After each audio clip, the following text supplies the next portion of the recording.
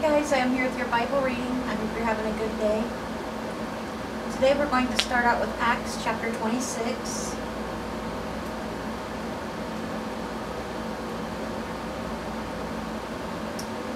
Then Agrippa said to Paul, "You have permission to speak for yourself." So Paul motioned with his hand and began his defense.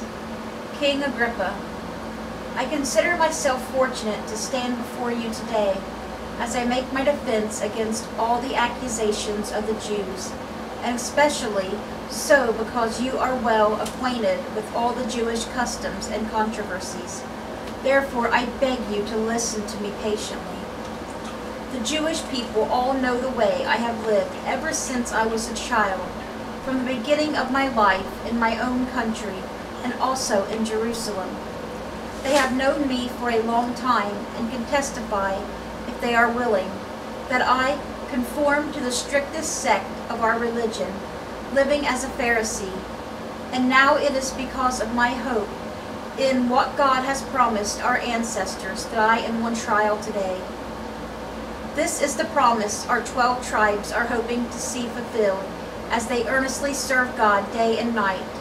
King Agrippa, it is because of this hope that these Jews are accusing me.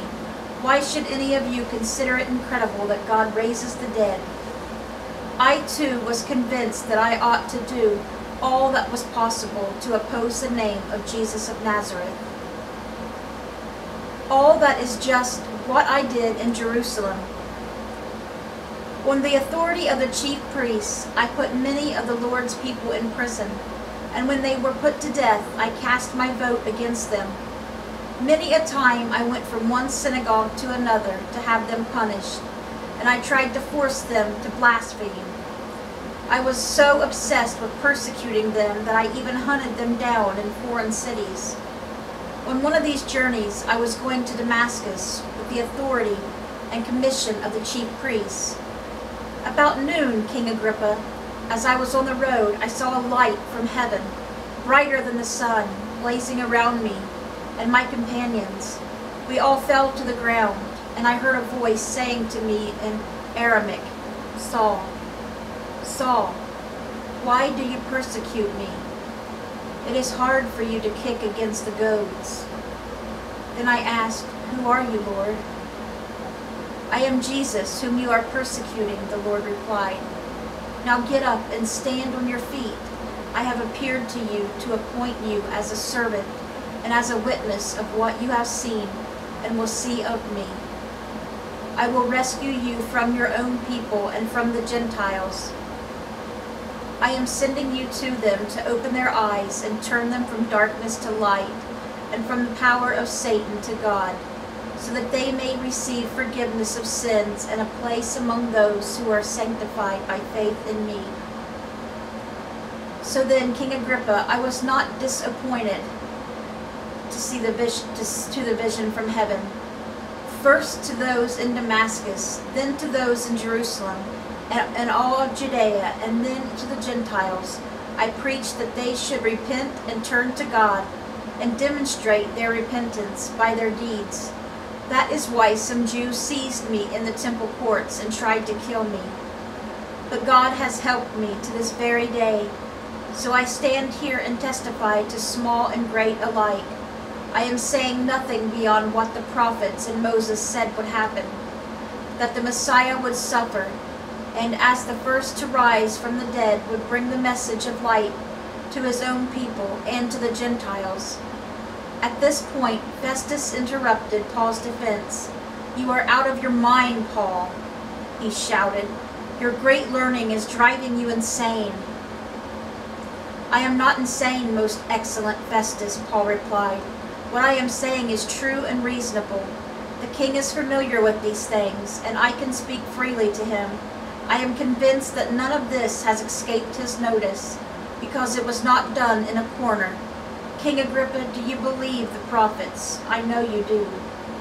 Then Agrippa said to Paul, "Do you think that in such a short time you can persuade me to be a Christian?" Paul replied, "Short time or long, I pray to God that not only you, but all who are listening to me today may become what I am, except for these chains."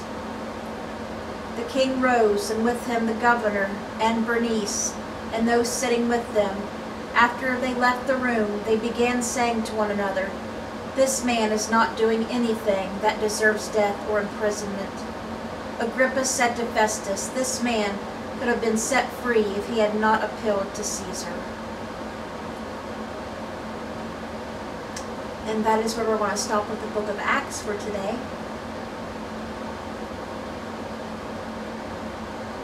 I don't think they would have let him be set free, though, even if he had appealed to Caesar. To you?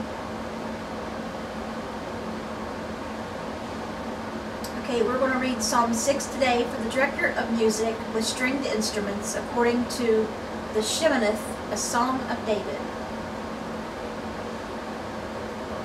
Lord, do not rebuke me in your anger, or discipline me in your wrath. Have mercy on me, Lord, for I am faint. Heal me, Lord, for my bones are in agony. My soul is in deep anguish. How long, Lord? How long? Turn, Lord, and deliver me. Save me because of your unfailing love. Among the dead, no one proclaims your name. Who praises you from the grave?